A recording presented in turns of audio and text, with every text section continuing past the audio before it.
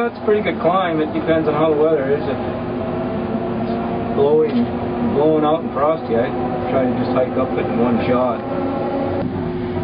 Approximately right about 150 feet here.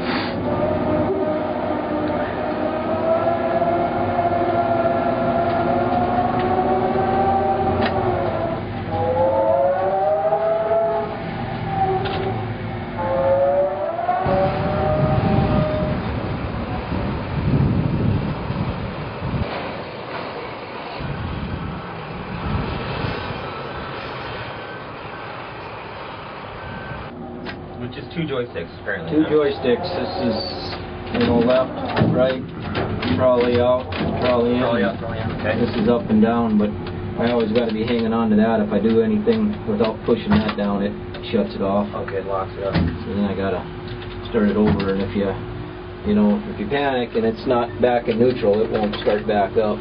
I gotta go up there almost on a daily basis and look at motors and cable and stuff. So. Cable down. Cable down. John, let's drop this right here so I can choke that up a little tighter there, buddy. Okay, John, let's cable up. Yeah, there's a lot of obstacles that can get in your way. For something like this, I gotta drop it in first gear, and as you can see, you can't see the load anymore, and you're going down, and guys are down there, and you rely on the radio and people being confident.